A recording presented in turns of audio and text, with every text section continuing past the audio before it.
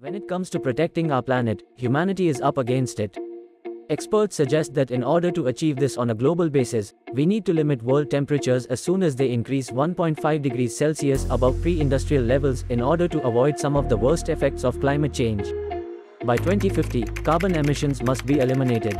To do this, a number of approaches will be necessary, but one green tool is rising in favor. Green hydrogen. Hydrogen is defined as hydrogen produced only from renewable sources. Green hydrogen has the benefit of being a clean-burning chemical, that it can help us to decarbonize a range of sectors that have proved hard to clean up the past. This involves long-distance transportation as well as the chemical, iron and steel industries.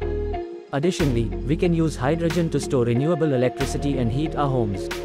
If we aren't serious about decarbonization, then it can be wasted. If we are serious about achieving a future without carbon emissions, the only choice is to use hydrogen as a renewable fuel. Since there are many other businesses and downstream goods that continue to pollute but have nothing to do with renewable energy, hygiene may be the answer. Energy can only take you so far, in fact, up to the entire world. Because hydrogen is highly reactive, it cannot exist on its own in nature. It must interact with other elements to form compounds like water. One oxygen atom and two hydrogen atoms. The only way to obtain hydrogen is to create it by removing its naturally present constituents, such as water. It's a process that uses a lot of energy. Oil is now extracted from fossil fuels.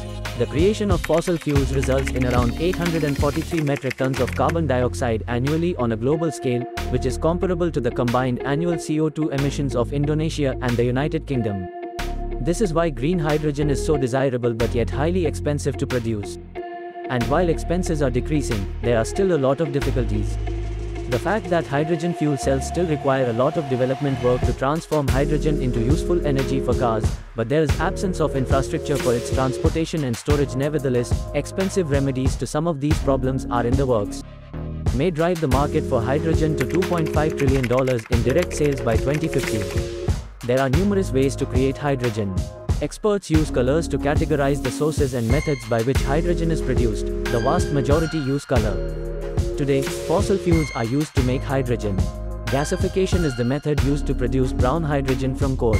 3/4 of all hydrogen produced worldwide is grey hydrogen, which is obtained from natural gas through a process called steam methane.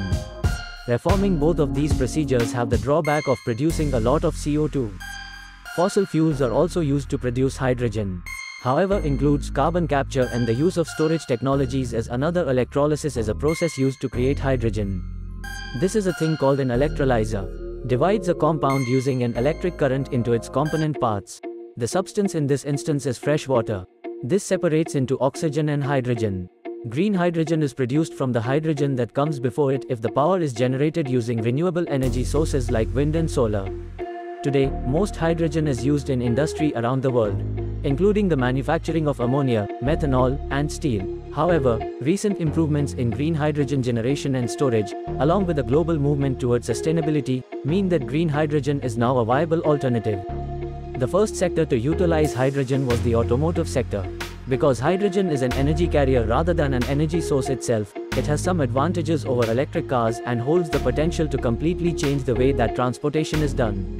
Using a fuel cell, hydrogen fuel must be converted into electricity. Inside each individual fuel cell, the process goes something like this before it can be utilized to power an automobile. A catalyst reacts with hydrogen taken from an onboard pressurized tank. This catalyst is typically manufactured from pricey platinum. As the hydrogen passes over the catalyst, its electrons are stripped, forcing them to flow along an external circuit and resulting in the generation of an electrical current. The electric motor then uses this current to drive the vehicle. There is simply water vapor as a result.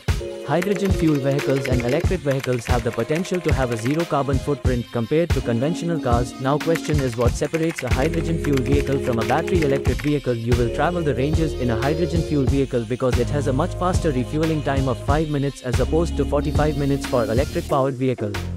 Additionally, it has about 5 times better energy storage per unit volume and weight, which frees up more space in the car for things like passenger storage and also enables you to travel further. Vehicles powered by hydrogen fuel cells may be particularly effective, according to experts. When it comes to long-distance air travel, freight shipping, and other hard-to-electrify industries like long-distance trucking, all applications heavily utilize. The advantage of hydrogen is that it gets to the point with an 18-wheel truck where utilizing a lithium battery, your entire truck would require the usage of a lithium battery. The truck driver doesn't have to constantly recharge it. Vehicle production has lagged around the globe. Global deployment of fuel cell electric vehicles powered by hydrogen could top 13 million by 2030 from current levels of around 16,000 as the market scales up and costs go down. According to the Hydrogen Council, 7.2 million electric vehicles were on the road. In contrast, only 3 automakers offer passenger hydrogen fuel cell automobiles at the moment. Toyota, Honda, and Hyundai all have starting prices of around $60,000 each. That costs twice as much as some entry-level electric vehicles. Along with Toyota and its truck, Hyundai Hino subsidiary is also developing trucks using hydrogen fuel cells. The world's largest oil and gas company recently made investments in truck and bus startups using hydrogen fuel cells. According to Hyzon Motors and Nissan Motors, consumer production of their hydrogen fuel cell vehicle will start in 2023. However, one business is not sure of the benefits of the fuel cell truck are that Tesla is developing an electric semi-truck that it plans to begin shipping. Despite the fact that fuel cell cars refuel similarly to conventional cars, they cannot use the same stations, which has been a major obstacle to the adoption of hydrogen fuel cell vehicles. There are now just 407 hydrogen stations in operation worldwide. They are mainly found in Europe. Asia is next, then North America. There are just over 40 public hydrogen fueling stations in the United States. 2 hydrogen refueling stations have been established in India, one each at Indian Oil R&D Centre, Faridabad, and National Institute of Solar Energy, Gurugram. The existing stations must have been built. We need vehicles that can transport hydrogen to the stations or underground pipelines to transport them in order to establish the refining capability. In addition to the infrastructure, a concern that is regularly raised, the inefficiency of hydrogen fuel is a problem. This is due to the fact that 70% of the efficiency of hydrogen fuel is lost by the time it is produced, transported, distributed, and converted to electricity in the fuel cell. The fact that hydrogen is extremely energetically dense, or that it can store a lot of energy in a tiny volume, helps to some extent to overcome this obstacle. The quantity of energy contained in 1 kilogram of hydrogen is equivalent to 1 gallon of gasoline. When you use the hydrogen to propel your car, that is when there is a difference. Due to the fact that it is an electrochemical reaction, it is around 2 to 3 times more efficient than burning gasoline. And if you want to know more about hydrogen fuel, we already made a video on this. Click I button to watch the video. You do need very expensive, incredibly high pressure tanks since hydrogen must be maintained under a great deal of pressure. Fuel cell technology is beginning to advance, and hydrogen storage is becoming a little more accessible, but scaling it up will take some time. Experts are thrilled about the possibility of using it to store renewable energy that would otherwise be lost. People understand that it's actually kind of the perfect approach to temporarily store renewable energy. The hydrogen stored in the salt mines will be used by a power plant after the Intermountain Power Project, which is located in Delta, Utah, and as the last coal-fired power plant supplying power to the state of California, is scheduled to be retired in 2025. This will allow it to be used when the grid needs it rather than when it is produced. Our machinery will be used to repower that power plant, according to Intermountain Power. Utilizing gas turbines, but they want us to build the first heavy-duty gas turbines in the world that can generate this power using a combination of natural gas and hydrogen. The objective is to use entirely green hydrogen, and it can be able to generate 150,000 megawatt-hours of energy storage, 150,000 megawatt-hours, and 30,840 megawatt power plants are sufficient to meet 1/7 of the peak energy demands.